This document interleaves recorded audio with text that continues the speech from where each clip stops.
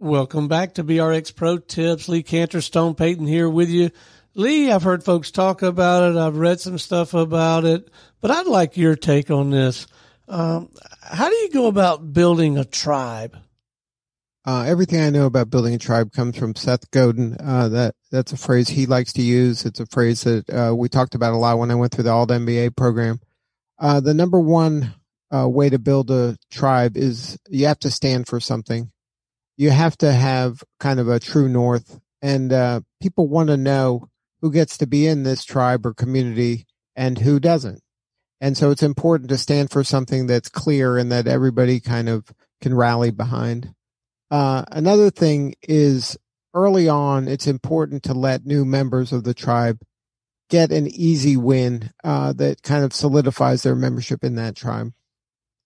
And then you also want to be continuously delivering value to the tribe.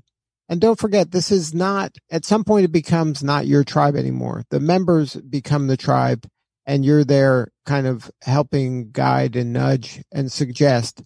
But ultimately, the tribe is going to have a life of its own, and the members are going to be there for their own benefit. And if they're not getting benefit, then they're going to leave, and the tribe will disband.